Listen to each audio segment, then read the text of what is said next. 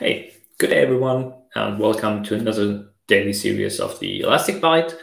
Today I would like to talk about cross-cluster search and cross-cluster replication in Elastic Cloud. Just to be sure that everyone is on the same page, cross-cluster search allows you to search across indices in different clusters. So you can have cluster 1, cluster 2, and basically search all of the data in 2 clusters. And cross-cluster replication means that an index which is on one cluster is basically replicated to the other one. And one of the basic requirements for this to happen is that there is a connection between those 2 clusters, which is not at the HTTP port, but about the binary protocol port. And this is how those 2 clusters exchange information. And I have an example setup already started up. That's over here. So the example setup is over here with cluster 1 and cluster 2. And if we take a look at the setup, which again is done in Terraform, you see that I have my cluster 1 deployment over here. That's a 8.0.8.2.0 version, and that there's a cluster 2 deployment over here. And the cluster 2 deployment has a remote cluster. And this is basically the configuration to make sure that those 2 systems can talk to each other. And in this example, it's unidirectional if you want. So there's only a connection from cluster 2 to cluster 1. And we can take a look at that in the setup right now. So what we do is we open one tab for the cluster 2 setup. We open one tab for the cluster 1 setup. And we end up in Kibana. And then we can go to stack management, remote clusters. And we see here for cluster 2, there's a connection to cluster 1. There's a couple of detailed information. The most important part is that the connection is accepted.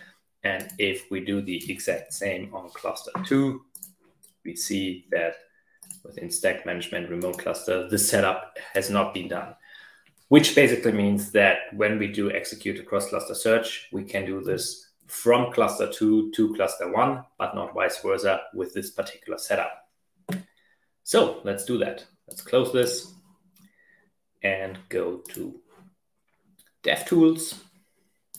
And again, we could just run the remote info API endpoint. This is basically what you just saw in the UI. Most importantly, we see that connected is set to true, which means the connection is alive and we can start using it. So what we could do now is we can use the cluster 2 index and index a document. And on the cluster 1 index, we will also create an index and index a document. So now we have 2 documents, and this is basically the syntax we can query this. So there's cluster 2 index and cluster _ 1. This is the name from the remote connection that you saw earlier.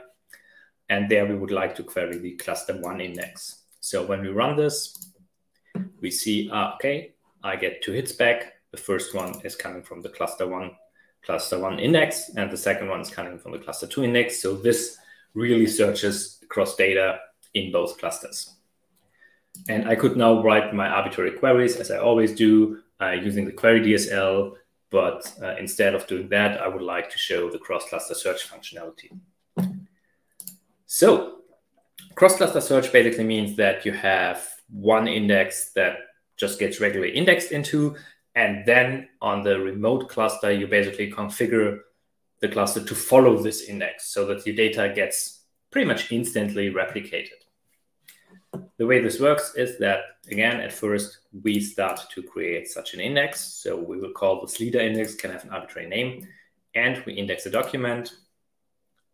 So that's the first one. When we now run a query, we see, okay, my leader index has this one single document, so all is good. And the next step would be to set up following this index on the second cluster. So what we would do here is we would create something called my follower index, but that is not a real index in terms of data gets being indexed, but it's really just the shell in order to replicate the data into that one. And what you need to configure is the remote cluster setup. Again, it's cluster _ 1 and the leader index that should be followed. So once we do this, we should get back a message back that everything is up and running and working. And the next step is to execute a search. And you see the first document that we indexed before we started the cross-cluster replication has already been copied. The next step would be to add another document and see if it already has arrived on my second search. And indeed it did. So the cross-cluster replication in the setup is up and running and works as expected. So setup itself is relatively stress-free and easy. However, there's one more thing within Elastic Cloud that you need to be aware of when you set this up. And if we go back to our Cloud Portal page, you see that under the Elasticsearch deployments list, there's the part of features and there's the trust tab. And this is important because by default, all your clusters can communicate with each other. However, you may not would like to do that. So you set this to trust no deployment. Once you do that, the clusters need to be explicitly added to a list in order to talk to each other. So if I say trust no deployment, they don't see each other, and you would need to add this. In order to do that, you would need to go through the setup of the cluster, enter the security part, see, okay, there's a trusted deployment, and then you can basically select the specific deployment over here. So select cluster 2, update trust, and with this, we have established trust between cluster 1 and cluster 2 so that they could talk to each other. And this would mean even with a completely untrusted environment, cross-cluster search would work. And you could also do the same, of course, to cluster 2. So set up security over here, configure the actions, set cluster 1, update its trust, and then you would be good to go. All right, so that was today's introduction into cross-cluster search and cross-cluster replication. Feel free to try it out. Make sure you properly set up the direction. I think that's the most important caveat to keep in mind, depending on the direction in which you would like to search or in which you would like to replicate. Make sure that this is set up properly, and from then, everything is good to go. All right, thanks everyone, and see you tomorrow. Goodbye.